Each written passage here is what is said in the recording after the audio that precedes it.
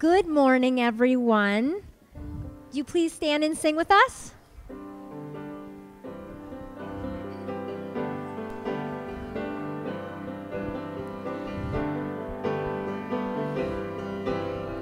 Who am I that you are mindful of me, that you hear me when I call?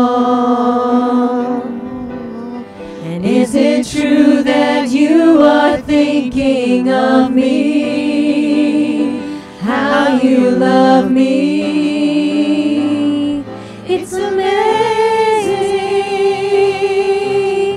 I am a friend of God. I am a friend of God. I am a friend of God. He calls me friend. Who am I that you are mindful of me, that you hear me when I call? And is it true that you are thinking of me, how you love me? It's amazing. I am a friend of God. I am a friend of God. I am a friend of God. He calls me friend. I am a friend of God. I am a friend of God. I am a friend of God. He calls me friend. God Almighty, Lord of glory, you have called me friend. God Almighty, Lord of glory, you have called me friend. I am a friend of God. I am a friend of God. I am a friend of God. He calls me friend. I am a friend of God. I am a friend of God. I am a friend of God. He calls me friend.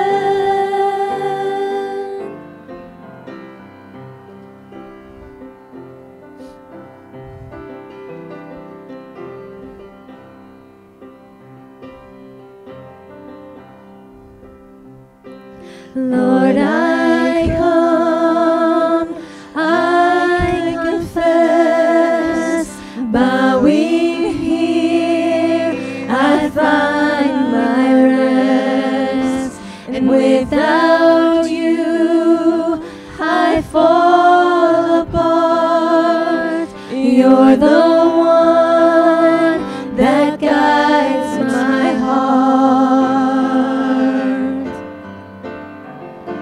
Lord, I need you, oh, I need you.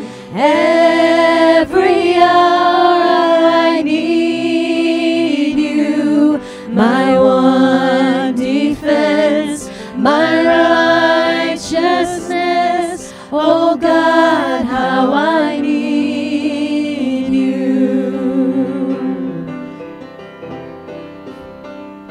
Where sin runs deep, your grace is more.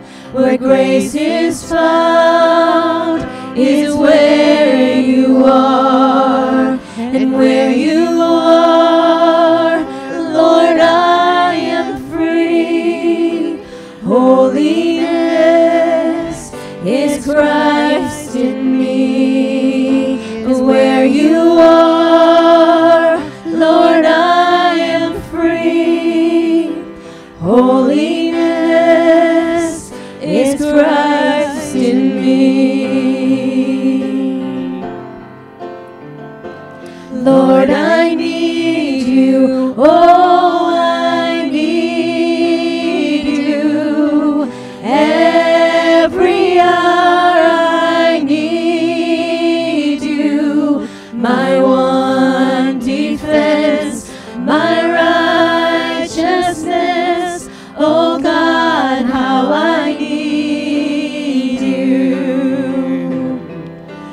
teach my soul to rise to you. When temptation comes my way, and when I cannot stand, I'll fall on you. Jesus, you're my hope and stay. And when I cannot stand, I'll fall on you. Jesus, you're my hope and stay. Lord, I need you. Oh, I need you. Every hour I need you. My one defense, my righteousness. Oh God, how I need you. You're my one defense, my righteousness. Oh God, how I need you.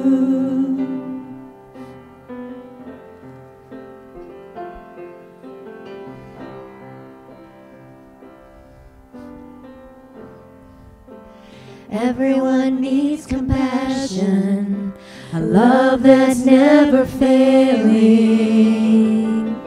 Let mercy fall on me.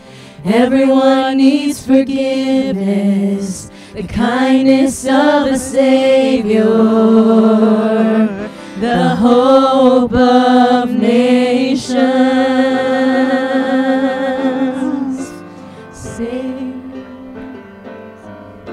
Savior, He can move the mountains. My God is mighty to save. He is mighty to save. Forever, author of salvation. He rose and conquered the grave. Jesus conquered the grave.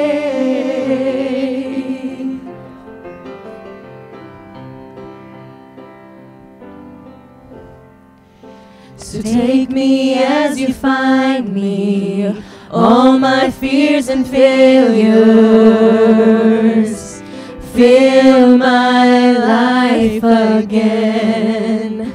I give my life to follow everything I believe in. Now I surrender.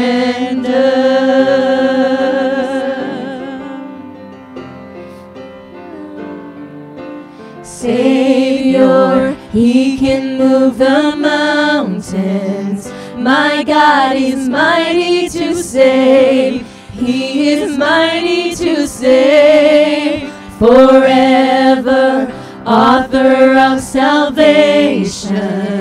He rose and conquered the grave. Jesus conquered the grave. So shine your light and let the whole world see. We're singing for the glory of the risen King. Jesus, shine your light and let the whole world see. We're singing for the glory of the risen King. Savior, He can move the mountains. My God is mighty to save. He is mighty to save. Forever, author of salvation. He rose and conquered the grave. Jesus conquered the grave.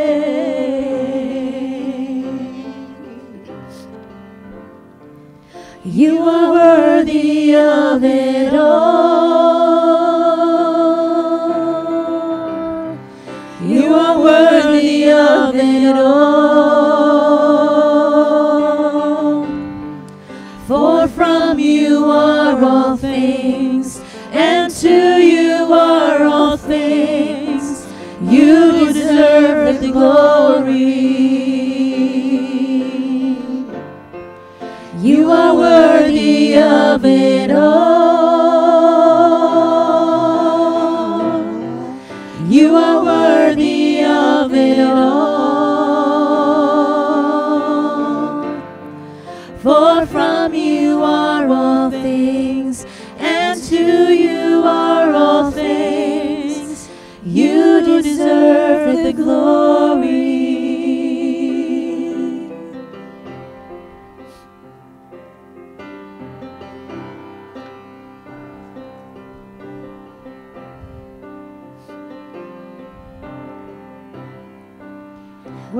worthy of every song we could ever sing,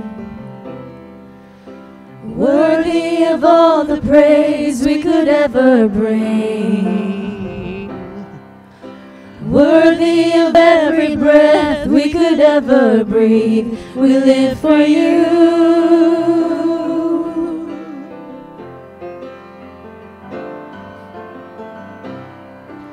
Jesus, the name above every other name.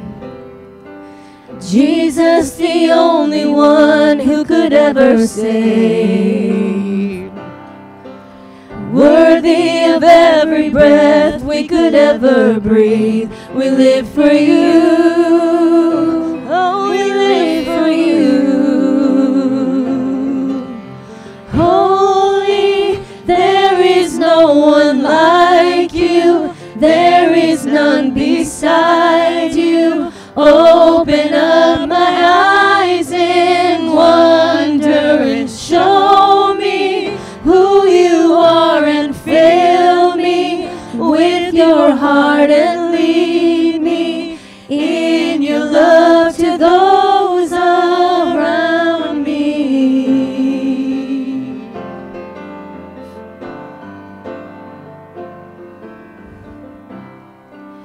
Worthy of every song we could ever sing, worthy of all the praise we could ever bring, worthy of every breath we could ever breathe. We live for you. Oh, we live for you. And holy, there is no one like you. There is none beside you. Open up my eyes in wonder and show me who you are, and fill me with your heart and lead me in your love to those around me.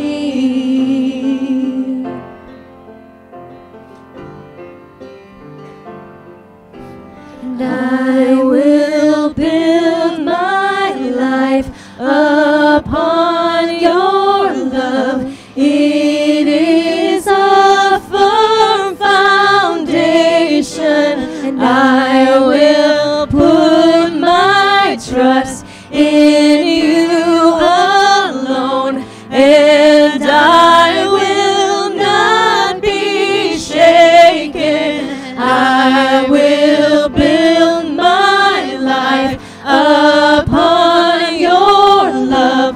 It is a firm foundation, and I will put my trust in you alone, and I will not be shaken.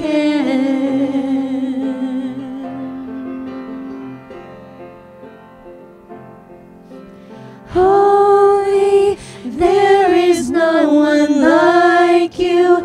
There is none beside you. Open up my eyes in wonder and show me who you are, and fill me with your heart and lead me in your love to those around me. Holy, there is no one like you. There is none beside you. Open up my eyes in wonder and show me who you are, and fill me with your heart and lead me in your love to those around me.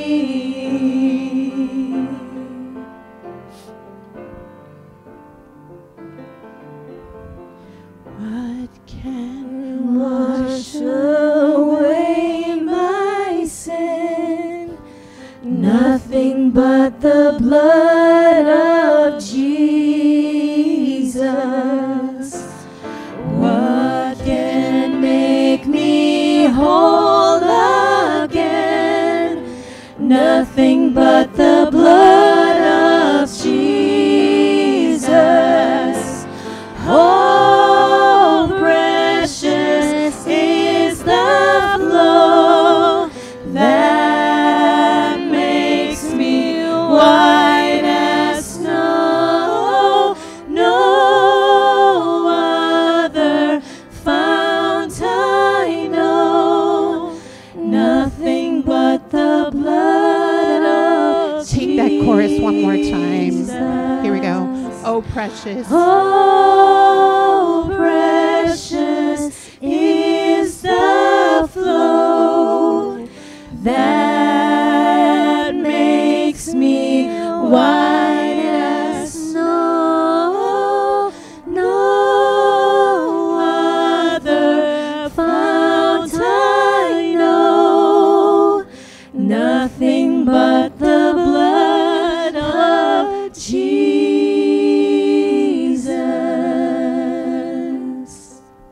You may be seated.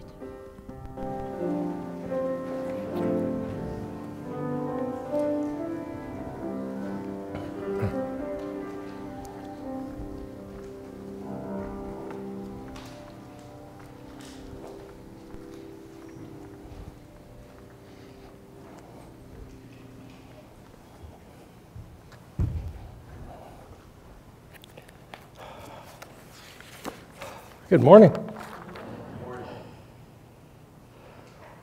This is our communion time. I'm Tom Giles, one of the elders here.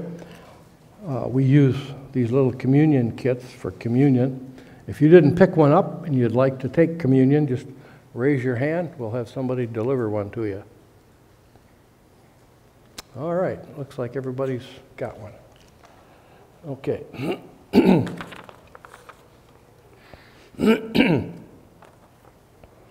Each of us has a vision of mental image of what Jesus is like.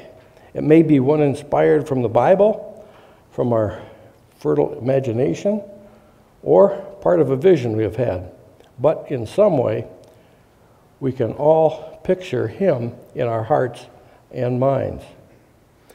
I'm going to go through some Bible scriptures that also enable us to do that. The people walking in darkness have seen a great light. On those living in the land of the shadow of death, a light has dawned. God once said, "Let the light shine out of darkness." And this is the same God who made his light shine in our hearts. He gave us this light by letting us know the glory of God that is in the face of Christ. In him was life, and that life was light for the people of the world. The light shines in the darkness, and the darkness has not overpowered the light. The true light was coming into the world. The true light gives light to all. Jesus said, "People are judged by this fact. I am the light from God that has come into the world. He who follows the true light comes to the light. Then the light will show that the things he has done were done through God. If we walk in the light, as he is in the light, we have fellowship with one another, and the blood of Jesus, his Son, purifies us from all sin." Jesus is here now, standing before us, reaching out to us. Let's hand over the sin that sometimes clings to us and the cares of the world that trouble us. Let him purify us. Let him purify us now from our sin, that we may not walk in darkness, but in the light of his life. In Psalms, there's a number of verses that talk about the light as well. Psalm 4:6. There are many who say, "Who will show us any good? Lord, lift up the light of your countenance upon us." 27:1. The Lord is my light and my salvation. Whom shall I fear? The Lord is the strength of my life. Of whom shall I be afraid? 36:9. For with you is the fountain of life. In your light we see light. 119, 105. Your word is a lamp to my feet and a light for my path. 119, 130. The entrance of your words give light. It gives understanding to the simple. For you have delivered my soul from death. Have you not kept my feet from falling? I may think before God in the light. I may walk before God in the light of the living. Shall we pray? Lord, we are grateful that Jesus came as the light of the world, to light our lives, to give us hope, Lord. We thank you that we can remember what Jesus has done this morning now as we participate in communion. We ask your blessing upon this time, Lord, in Jesus' name. Amen.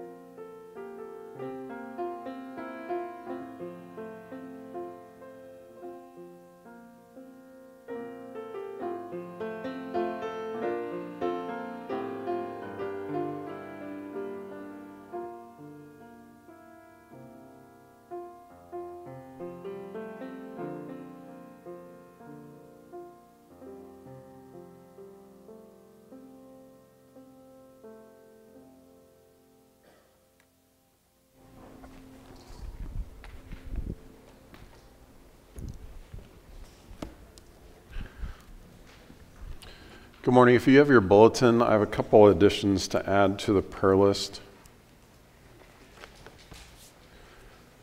One, I think you got this one in there this morning. My dad is in the hospital. He has a bowel blockage that hopefully they're treating, but he's also going to have a heart catheterization on Wednesday. So if you'd pray for Joe Thompson, I'd appreciate that. Another person to be praying for, neighbors of Dale and Teresa, the Detweiler family. They have a young daughter who somehow injured herself and things have turned for the worse. And she is in the hospital in a coma. She has tetanus, I think, affecting her, is what Teresa said, and some other complications from her injury. And so if you'd please be praying for her. We don't know her name, but they tried to treat her at home and treatment did not go well. And so it ended up that she was taken to the hospital and is in a coma there. I assume an ICU would be my guess. But if you'd pray for her, I know the family would appreciate that. And then a prayer of praise. Ron told me this morning, and Jeff Murky mentioned this too, that Brad Akey has had quadruple bypass surgery about 2.5 weeks ago. The surgery went very well, and he had a rough first couple of days, but he's doing very well now. So just continue praying for his recovery and for healing there. So let's pray, and then we'll look at our text this morning. God, we thank you for your presence and your faithfulness to us, and we thank you that you're with us, that you love us, that you care for us. God, I just pray that you would be with this young girl who is in the hospital. Lord, we don't know what your will is in that situation. We ask that you would heal her, that your Spirit would give comfort to that family, and that she would have no ill effects long term from this illness. God, I also ask that you be with my dad with all the stuff, his health issues going on. Just be with him, and may the doctors care for him well and help this blockage to get cleared. And I pray that his test on Wednesday will be good, that it'll come out well. And God, we're also very thankful for Brad Akey after his surgery, that he's doing so well. We just ask that you continue to help him recover. We're thankful that you give doctors and nurses skills that they can use to understand what the human body needs and just be able to do amazing things like fix our hearts and our arteries. And so we are thankful for how you have worked through them and how you continue to heal his body. God, we also ask as we look at our text today that you would just reveal truth to us, that your Spirit would speak to each one of us today, and that your Spirit would speak through me. In Jesus' name we pray. Amen. There is a battle raging around us that we cannot see, but at times I think we feel it. I think because we experience things in our culture, in our church, in our community, in our world, it affects our lives. It affects circumstances around us. The Apostle Paul wrote about it in Ephesians 6:12. The verse is in the context of Paul encouraging Christians to put on the spiritual armor of God, because Satan is going to be after us. He's like, Satan's going to come after us. He's going to attack us. There's going to be spiritual flaming arrows trying to take us down. And so you need to put on the armor of God to protect yourself. And so he says this in the middle of that context of putting on that armor in verse 12 of Ephesians 6. He says, "For our struggle is not against flesh and blood, but against the rulers, against the authorities, against the powers of this dark world, and against the spiritual forces of evil in the heavenly realms." So we may not see that battle going on. I think about in the Old Testament where I think it was a prophet Elijah or Elisha, the village or the city of Jerusalem, I think, was surrounded by its enemies, and their steward was like, how is God going to work this out? I don't see how we're going to win this. It's not going to go well. And Elijah prayed, just God to open his eyes so he can see what I see. And the chariots of fire that surrounded the city, and he looked at his servant and said, "Those who are with us are more than those who are against us." And so with that battle that we kind of get pictures into, we see it also in Revelation that battle is there. It's present all around us. We don't see it, but I think we really do feel it at times. We feel it when we see conflicts throughout the world. We can't get past things like what's happening in the Middle East with Israel. That's in the news a lot. We see it in that conflict there. And that's not the only place. We see it in places like Ukraine. We see it in places like Central Africa that really don't ever get mentioned, where there's an attack constantly on Christians trying to eradicate them. We see that in places like communist countries where Christians are persecuted for their faith all the time. There are conflicts all around the world. We are aware of very few of them. But we see that spiritual warfare, that battle, just kind of spilling over into how governments and individuals and beliefs fight with each other. We see it in just bizarre, senseless acts of violence that seem to be everywhere. I remember when we lived in Illinois, I would listen to 890 AM in Chicago because I just wanted something I could listen to as I drove around in my car. And usually you would always get on Monday the report of how many people got shot in Chicago over the weekend. That's just one place. It happens all over. It happens lots of places. Hatred shows up in many different places. We see it in how truth is compromised in our culture, and it's very often elusive to try to discern what is truth and whether someone is being truthful. And quite frankly, it looks like evil is winning. And I didn't see this, and I didn't have this originally in my notes here, but we see it in places that we don't expect it, where we don't think it should be anywhere there, but it shows up. And like places like the opening ceremony in the Olympics. Beautiful ceremony for the most part, very vile thing happened right in the middle. I'm happy to talk to you about that later if you want to know more about that. But we also see that battle on the good side too. We see it when people who pursue truth, and they will speak out about it, who are willing to fight for godly principles, who won't be silent when evil is spoken. We see it when people meet the needs of others around them, who care for them, who have compassion on them. We see it when people care for and protect those who can't protect themselves or run into harm's way to make sure others are safe. We see it when others serve selflessly to promote the common good of all, who care for others' needs above their own. The battle is raging around us, and we need to be aware of that. We need to be cognizant that in some way we participate in that spiritual battle. And I think this letter speaks to how John sees that battle taking place when he lived, because he writes this letter to a lady, a woman that he knows. It's very personal, but it's going to talk about the spiritual battle as he saw it playing out in the first century. I'm glad it's included in the Bible because I think it's something that we need to hear. And so we're going to read the short letter, and then we're going to talk about it and look at three things that John points out for us. It says this: the elder, to the lady chosen by God and to her children, whom I love in the truth, and not only I, but also all who know the truth, because of the truth which lives in us and will be with us forever. Grace, mercy, and peace from God the Father and from Jesus Christ, the Father's Son, will be with us in truth and love.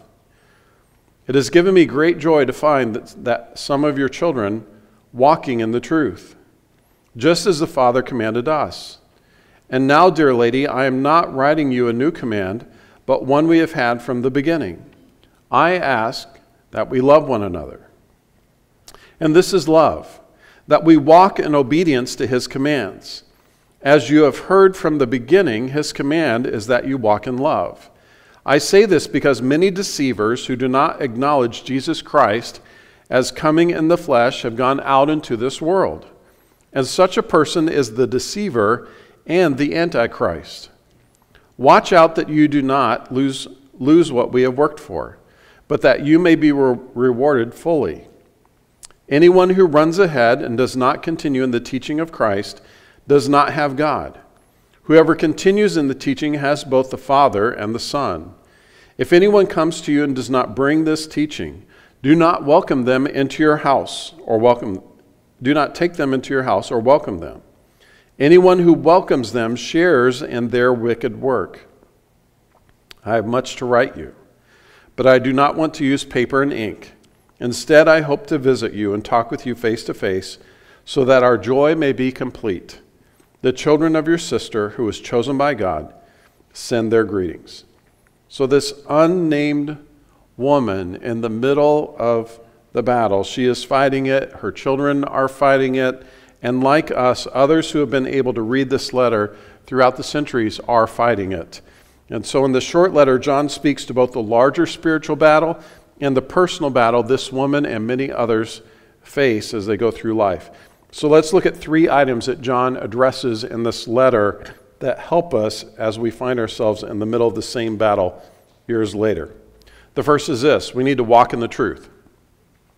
Truth is in these first 4 verses 5 times. John writes in verse 4 about walking in the truth, that he had joy that some of this woman's children are walking in the truth. The Greek word here is often used to describe the physical act of walking. So Jesus it was described in the Gospels as he was walking along the Sea of Galilee. It was even used when he and Peter went for a walk on the Sea of Galilee. It was the same word, that it's just walking. But a more common use of this word in the New Testament is not about the physical act. It's in relation to how people live. It means to make one's way, to regulate one's life, to conduct oneself, to pass one's life, to make due use of opportunities to make progress. And so here's a couple of other places where this verse shows up. Romans 6:4. We were therefore buried with him through baptism into death, in order that, just as Christ was raised from the dead through the glory of the Father, we too may live, or that's that word, live, or walk in a new life. Or 1 John 2:6, we saw this a few weeks ago. Whoever claims to live in him must live or walk as Jesus did. This walking in this truth, it speaks to our spiritual journey of faith as we follow Jesus and walk with him. And the truth has a very integral role in how we walk. The truth spoken about here is God's absolute truth, uncompromised by opinions. It's the reality of what God says is right and true, and revealed through Jesus, who said that he is the truth. It's the very same word. So when Jesus says in John 14:6, I am the way and the truth and the life, that word truth is the same word that we see here in 2 John. He is not only the path we are to walk on, or the destination that we are seeking. He is the authentic set of directions for us to follow as we walk the narrow way. When I went on our canoe trip in June, we had a good time, and if you asked Dale or Troy, we'd probably say it was probably the best trip we ever went on. Just fantastic weather, except for like one afternoon. Fishing was insane. Makes us want to go back. However, we think about those things, but then start to put out of our mind the other things that we experienced, because it was also the worst trip that we ever had. And there were a couple reasons why for that, but one of them was this. We were trying to go out of this lake and make our way to another lake later in the week, later in our trip. And we looked at the map, and the map showed that we should go to this point on the lake to be able to find what we call a portage. A portage is just simply a path between two lakes. And so when we got to the spot that the map showed, it's like, oh yes, this looks like a portage. This is where we should get out. When we get out, we kind of see a trail, and in that trail, we've seen human footprints along it, and we're thinking this is exactly where we should go. And we could follow that trail, I don't know, 300, 400, 500 yards, maybe more. We went back a long ways on this trail. It's like, this is great, but then all of a sudden, no trail. And we know at that point, we are in the wrong spot, and we have problems. And I had a pack on, and Dale and Troy and Brad had a pack on, and Brad took off at one point to go find the trail, and we're glad he did. But Dale and Troy had a, 17.5-foot long canoe, whatever that was, and they're dragging it up a hill through the thick brush, basically bushwhacking it through. And at one point, they said, look, here's a clear spot, let's go here. Well, the clear spot was a marsh. So they're walking into the mud, and I'm like, I'm not going into the marsh. I don't care where I have to go to get where they're going. I'm just going to take off this way, because I just had a pack. I could squeeze through the trees. But I don't know how long that took us, maybe a couple hours, maybe more than that. It should have taken us about 25 minutes, maybe 30 at the most. We got way off the trail, and it was crazy to do that. And so the trail wasn't easy that we found, the right trail. It was hard too. We were thankful for that right trail because we knew we were on the right path. We knew we were going to get where we wanted to go. In fact, later on that day, we had a trail that was about, 3/4 of a mile long, carrying canoes and heavy packs on a trail. And at one point, I came to a point in the trail, and no kidding, it's like if I was standing on the communion table right here, the trail went straight down. I think it was worse than that. And so the path that we wanted to be on wasn't easy, but we knew we were on the right path and we were going to get there. Walking the narrow road following Jesus, I think I learned what that is as I walked those trails. When you just get to the point and go, this is insane, why am I doing this? How do I get down this? I mean, at that one point, Dale watched me the second time I went through. I just sat down on my rear end and kind of just slid down it. I couldn't figure out any other way because what I didn't want to do was trip and hurt myself because we're a couple days away from any medical care. That could have been bad. But I knew that as long as I stayed on that trail, I would get to the point through all the muck, through all the water, through all the things that were on the trail, the places that were hard. As long as I stayed on it, I could get where I wanted to go. In life, people that take their own way through life and they go, I know what God says. In that narrow way, I don't really want to do this. This trail looks okay. I'm going off on this trail. I'm going to follow that. That'll get me to where I need to go. I'll just go this direction. And then they face challenges. They face difficulties. They don't understand why their life is so hard. Well, it's because they're not on God's trail where He wants us to be. See, the truth is central to the walking. If the trail that we are on is not identified clearly by the truth of what God says is right, then we're going to have a very difficult time. And truth here, I believe, refers to Jesus. I believe it refers to the living Word of God, who that is. I think it refers to the Bible, the recorded Word of God. And in verse 1, the truth is the basis for the relationship. As you see John write that. He said he loved this lady in the truth. That's why they had that relationship, why he could write these things to her. So the love we are to have each other should flow out of our relationship with Jesus. At the end of verse 1, we see the truth as a source of our framework for the relationship. How we love each other is to flow out of what we know about Jesus and how he loved and interacted with other people. In verse 2, the truth is the purpose for the relationships we have with each other. The truth is living in us. We're to be filled with it, with Jesus. And it extends not from just this point through our lives, but it extends from here all the way through eternity. And so we're already to be living with eternity in mind in our relationships with each other. There's eternal purpose in walking with God in the truth. And then in verse 3, we have the outward evidence of the truth, those qualities of grace and mercy and peace that comes from God. As we walk in the truth, those are to be expressed in that honest relationship, and love. And that word there for love is agape. It's that unconditional love that you have for everyone else. It's not conditional. You don't say, well, I only love them if they're this, or I only love them if they're that, or if they do this for me. No, we love people regardless. We love them like God loved them. This is what I think walking in the truth looks like. And so we need to ask the Holy Spirit to help us be this kind of follower, even when the path gets hard, even when the trail is difficult.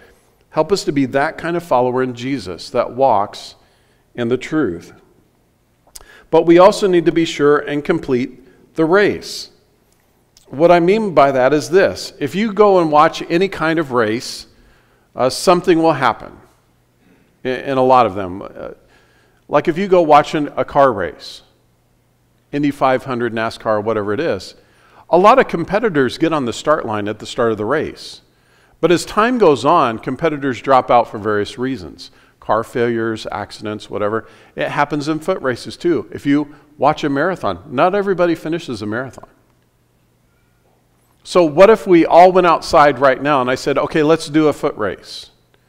Let's race from one side of the parking lot by the sidewalk over to the other side.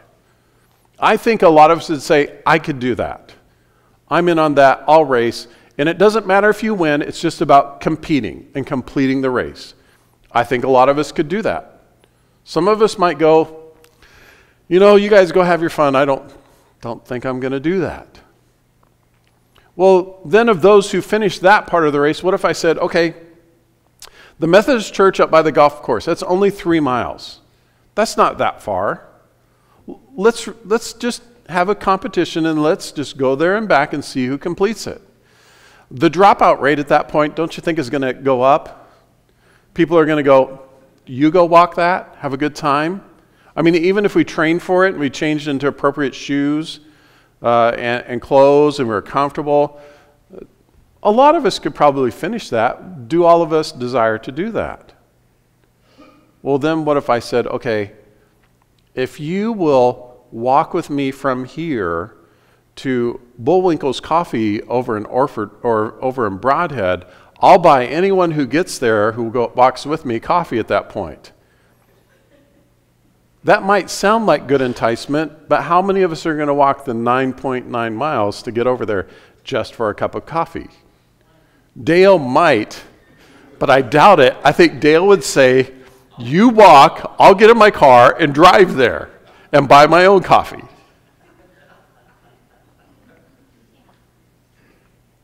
As the length gets longer and longer in the race, fewer and fewer people are going to line up to try to compete, and even less are going to finish.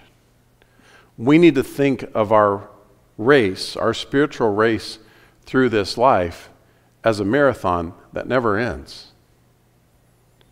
And it's going to be something where we have to be constant in what we do. We have to keep pursuing that goal. If we give up, that's not a good thing. But we just need to keep moving, keep pressing on towards the goal. And again, it's not about being first. There's not about a prize that we will win if we're the best. Because in the spiritual race, Jesus has already told us, Paul has already told us, that Jesus is the one who is best. He's first.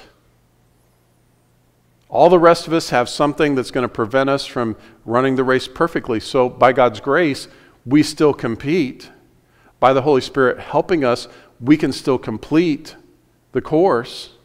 But we need to keep going, keep racing. And so the writer of Hebrews writes this in Hebrews 12, 1 through 3 about this. He says, therefore, since we are surrounded by a great cloud of witnesses, that's referring back to chapter 11, that chapter of faith, all those heroes, all those people, named and unnamed, that have followed God. He says, let us throw off everything that hinders and the sin that so easily entangles, and let us run with perseverance the race marked out for us, fixing our eyes on Jesus, the pioneer and perfecter of faith. For the joy set before him, he endured the cross, scorning its shame, and sat down at the right hand of the throne of God. Consider him who endured such opposition from sinners, so that you will not grow weary and lose heart. And so we see in this chapter something that I don't know how easy it was for John to write. He says, I see that some of your children are walking in the truth. Not all of them. It makes me wonder, are they too young and they haven't started yet? Maybe they aren't to the point where they can follow Jesus. Maybe they can't make that decision. But maybe some of them have started following Jesus and then decided the race is too hard. The course is too difficult, and they stop. They aren't walking in truth anymore. Maybe they got lured away by false teaching, as the text talks a little bit later in this book. We don't know. But what I do know is that we need to run the race before us well. We need to keep on walking in the truth. That means following God's commands. In verse 5, John talks about one of them. We need to love one another. And in verse 6, it says that we walk in obedience to God's commands. If we walk in love, in truth, then we're kind of back to verse 3, where we're going to show others that we are walking that way and how we extend grace and how we extend mercy and how we live in God's peace. And while we do need to give an answer for the hope that we have, people won't believe our answer if they don't see the evidence of God's grace and mercy and peace in our lives. We can tell them how much we trust God for our eternal salvation, but if we're worried about everything in life, are we really trusting Him? They will believe in Jesus because we can tell them why we believe in Jesus and show them why we believe in Jesus. And we won't compel anyone to follow Jesus. Again, my responsibility, my task as pastor of the church would be far easier if I could just go out in the town and say, you need to follow Jesus. You need to follow Jesus. And they go, oh yeah, I need to do that. For you as Christians, it'd be far easier for you just to go to people that you know all around and say, you need to follow Jesus. And they go, oh man, what was I thinking? I got to do that.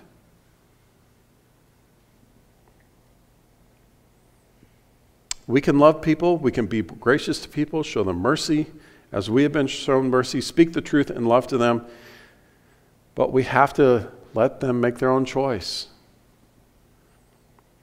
And as people see grace and truth and mercy and love that is God-honoring, biblically shaped, Holy Spirit-filled, that shows Jesus to others, I believe the Holy Spirit will work.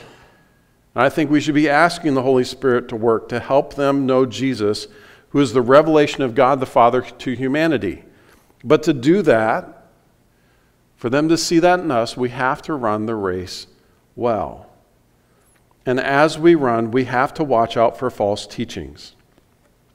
There are only 4 verses in the Bible where the word antichrist is in it. We have it here in 2 John verse 7, and the other 3 are in 1 John in its chapters. There's another word that is only found in 4 places in the Bible, also in verse 7. And it's found there twice. It's that word that's translated deceiver or deceivers. The word deceiver there means one who is misleading or leading someone into error, or an imposter. But it also means a corrupter. Someone who is there to corrupt other people. So in verse 7, we have those who are deceiving, and that person is the deceiver and the antichrist, the corrupter and the adversary of Jesus, the Messiah. Another place the word deceiver is used is 1 Timothy 4:1. It says, the Spirit clearly says that in latter times some will abandon the faith and follow deceiving spirits and things taught by demons. And if you couple that with 2 John verse 8, where he says, watch out that you do not lose what you have worked for. In verse 9, anyone who runs ahead and does not continue in the teaching of Christ does not have God. John is writing something that's very hard in this book, in this letter, very hard teaching, that there are some who will be deceived, turn from God, and align with the Antichrist. I really don't know any other way to read these verses. I really don't. I hate to think that there are Christians who are being deceived. I hate to think that we might know Christians who are being deceived. But an honest look at our world and what people do who say they are Christians believe, it's clear this is happening today. It just is. Just as it was happening in the first century with this lady, as John wrote to her.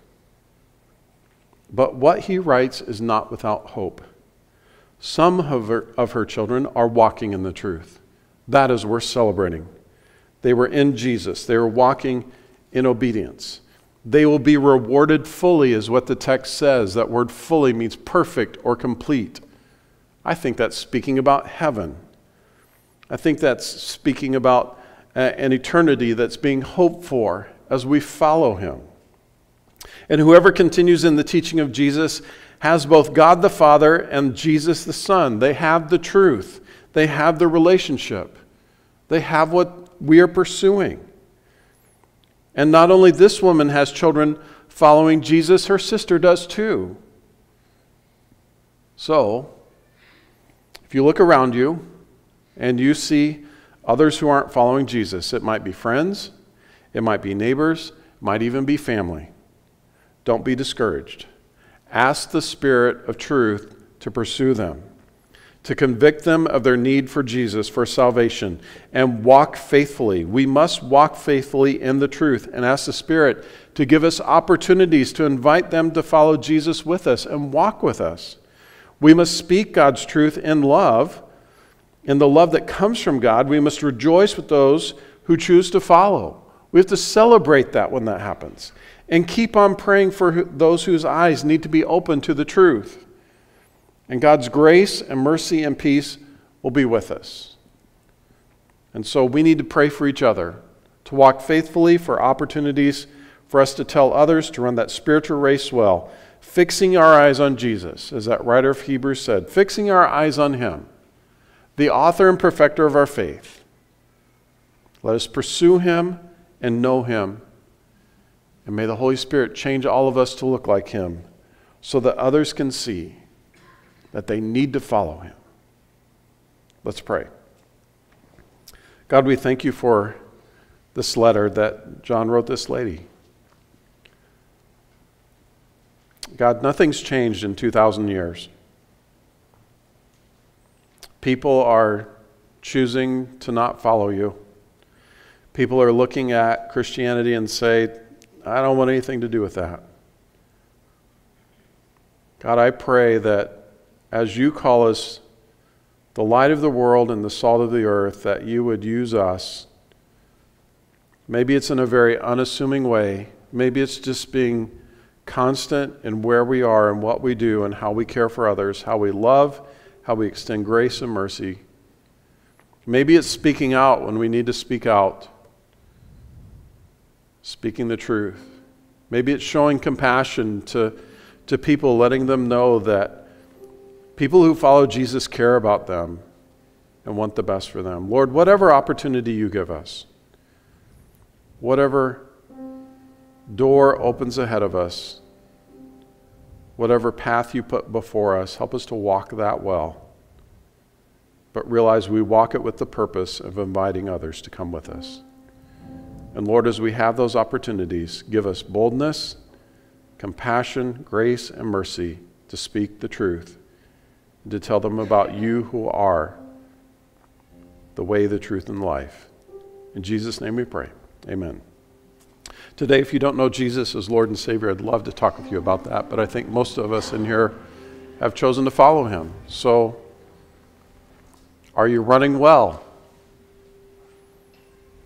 Don't let anything cut you off. Don't let anything stop you from following Jesus, no matter what it is. Pursue Him. Invite others to go with you. Let's stand and sing.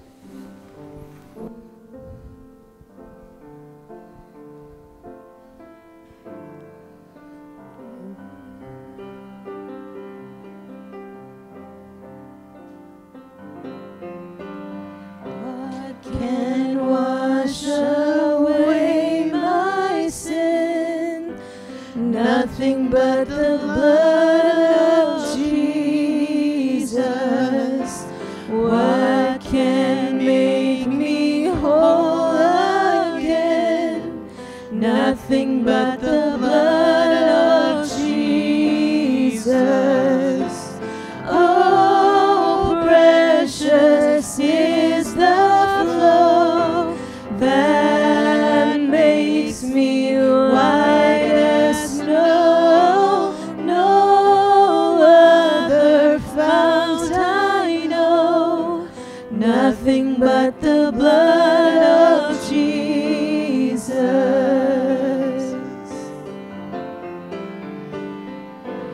This is all my hope and peace. Nothing but the blood of Jesus. This is all my righteousness. This is all my righteousness.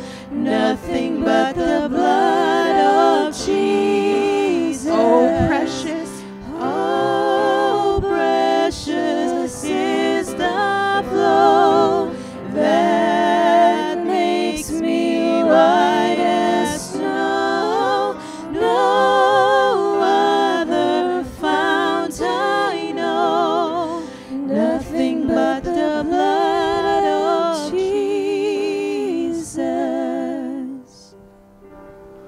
It's been good to worship with you today.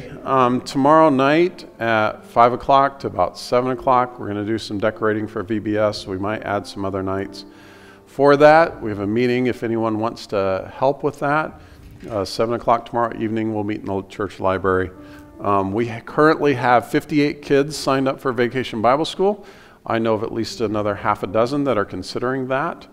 And we very well could have many more sign up. We had almost 20 sign up just this past week alone. So pray for those kids.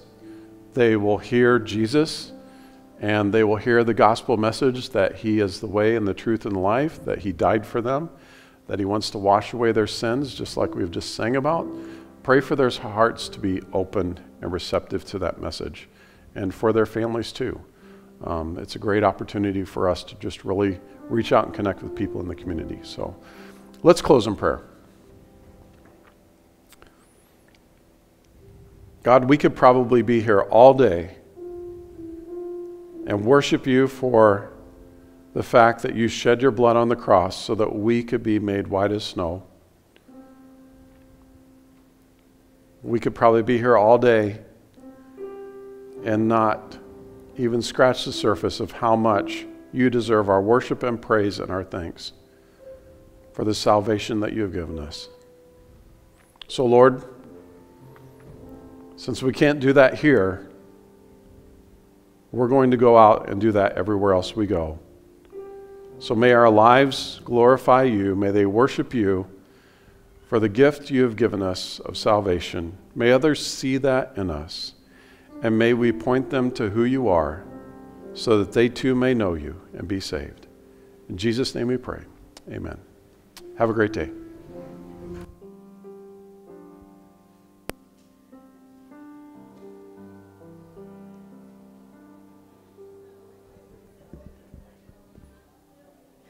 Okay, the two of you have homework. Yeah. I never give you homework. You're so fun. You have homework. 10 songs, not even 5 songs. 10 of your favorite worship songs. And you're in a group chat with me always, so you can find one another. You can't use each other's songs. So you text one another before you text me. 10 worship songs from each one of you, your favorites. And maybe I'll just text you real quick first so that she can't use anything that I'm thinking. I'm going to beat you. The youngsters are last. Youngster. Young. You know, that's not even the first she'll be last. That's young. The youngsters.